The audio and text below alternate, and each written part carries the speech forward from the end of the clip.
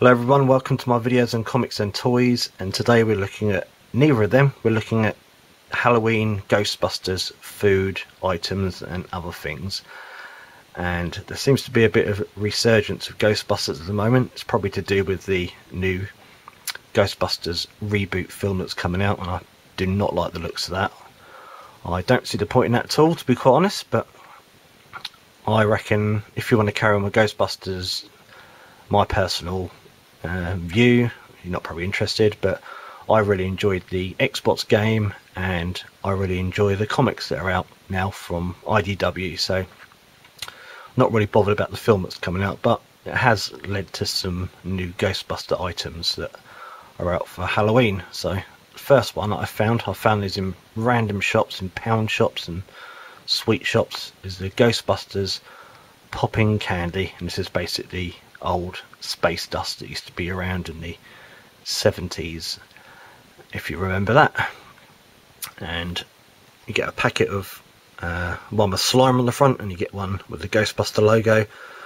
I'm not going to open these because I'm a silly collector, so there we go. So slime is apple flavour and the ghost is strawberry flavour. And on the back it has got all the ingredients that you can fizz up in your stomach with. It's quite a nice picture of Slimer, but that's that one. Next of all, we've got Mr. Stay Puft marshmallows, and I always wondered in the film when Ray thought about Mr. Stay Puft what product he would be sold in, and I imagine it would probably be these. So I picked these up from the pound shop, and I've had a pack of each opened, and I've kept a pack to see how rotten they go. But yeah, these are really nice actually, and really nice packaging. I really like Mr. Stay Puft on the front. Just got the logo on the back. And then the next ones, these are the mini ones. I'm still working my way through eating these. These are quite hard work, but I prefer the other cover. But these, it's quite good. So £1 for these as well. And there he is on the back of a spoon, saying "Devour my body." So that's the Ghostbusters Mr. Stay Puft marshmallows. Then next we have the Mr. Stay Puft spread, and this looks absolutely vile, and I can't decide if to open this and empty it out or leave it. And there's the Ghostbuster logo in green there. Strange for vegans. But yeah, I found this in a traditional sweet shop, I think. I don't know what the name of the place is. Just open up, basically expensive. And yeah, so marshmallow spread, but it's got Mr. Stay Puft, so I had to buy it. So that's the spread. Next up, we've got the Ghostbusters energy drink, and there's two. I got these in Forbidden Planet, and let's look at the first one. So that is, it's got the 3 Ghostbusters, hasn't got Winston. Tut tut. I always hate when they leave Winston out, but really nice package on these. I'm not going to open them up, so I'm sure they're going to explode at some point, so I'm going to have to put them somewhere where they don't cover something in all the ecto goo. But yeah, it's quite good. And then the other one is Slimer, and these were, I think, about £2.50 or something, but they were the last 2 cans on the desk, so I had to get them. So that's those. Next we've got this annoying Mr. Stay Puft keyring thing, and you've probably seen these around. I had them in the comic shop I'll get my stuff from, but I found this in a bookshop, and I'll press his stomach once. Yeah.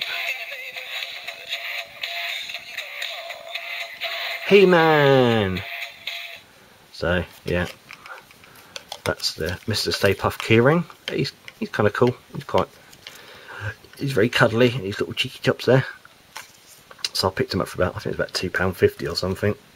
So another Ghostbuster item. Next we have Slimer's slime filled bubblegum, and I picked these up in a newsagent's just on the off chance I went into and found them. 30p, and I'm not going to open these, they look disgusting. But you've got the 3 green, 2 white, and you've got the Ghostbuster logo on. Actually, it's quite cool. She's done quite good. Yeah, I thought it was really nice actually, really nice packaging. But there we are, it's the Slimer bubblegum. Next I found these Ghostbuster chocolate discs, and it's got the logo on, it's got a black one, it's got who you're going to call, so I thought these were quite cool. Not going to open these either, so just going to leave them to rot, but they're done really well actually, really nice quality. So double-sided as well, so that's good. And then in the same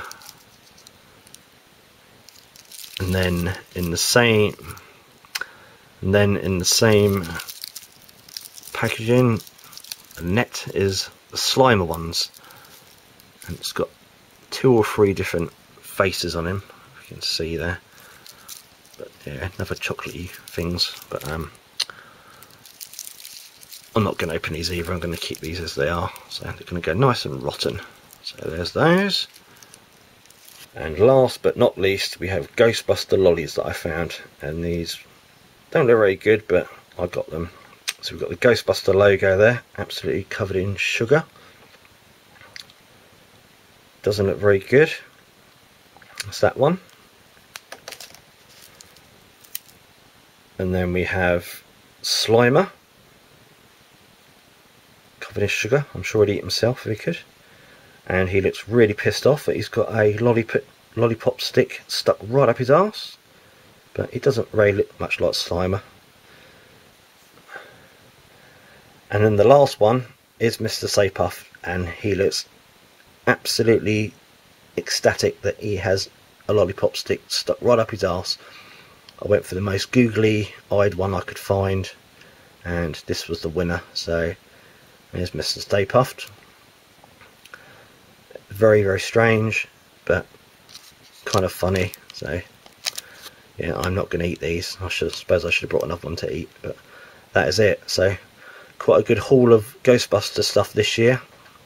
Hopefully they'll bring out some more items, and I'll probably spend my money on them because I'm a mug. But if you're a Ghostbuster fan, it's quite a good time to be back into Ghostbusters, because there seems to be a lot of stuff coming out for it. So cool. So I hope you enjoyed this video, a bit different, and I will see you soon for some other items that I've picked up. Bye bye.